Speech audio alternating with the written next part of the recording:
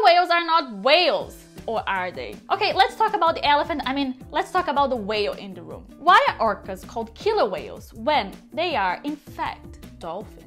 Okay, that was a bit too dramatic because orcas are also whales. I know what's happening. The cetacean group is split into two. By the way, cetacean in ancient Greek means sea monster. The whales with no teeth, also called baleen whales, and the toothed whales. Gray whales, humpback whales, blue whales are all baleen whales because they don't have teeth. Toothed whales have several subgroups. Some of them are narwhals and belugas, porpoises, sperm whales, and you know what?